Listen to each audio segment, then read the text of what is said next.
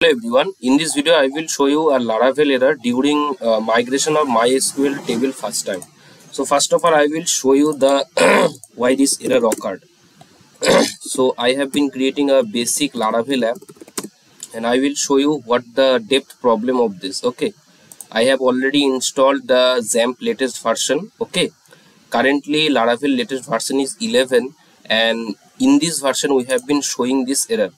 So after install of this project, let's see this project. So this is our Laravel project.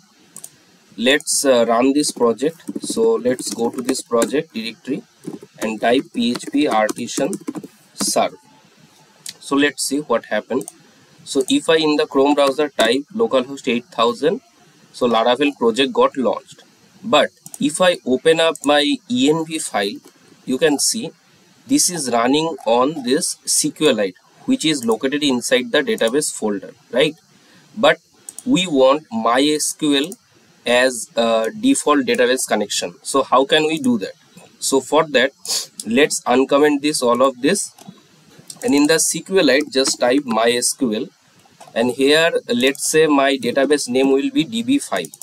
So just copy the name and open your php and here just create a database called db5. Okay, now if I just kill the server, okay, and if I again run the server again, and let's say if I again refresh the server, it shows the error, right? It is because we does not make the migration with our project. So how can we do that?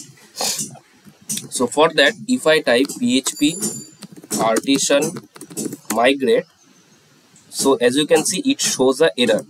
So in this video I will show you that how to solve this error. So solving this error, I just found this article on Laracast, which is the official channel for Laravel, right? And here it has also defined this problem. So for solving this problem, you just need to copy this code, okay, just a db collation, and just open your db file or the env file and just paste this line. So now if I just again make the migration again, you can see the migration has happened, and if I just refresh this, you can see all the tables are here. Now if I just again type php artisan serve, and if I refresh the page, you can see our Laravel project is running. So this is the hack to solve this problem. I hope this video is helpful for you. Thank you guys for watching this video. I will see you in the next time.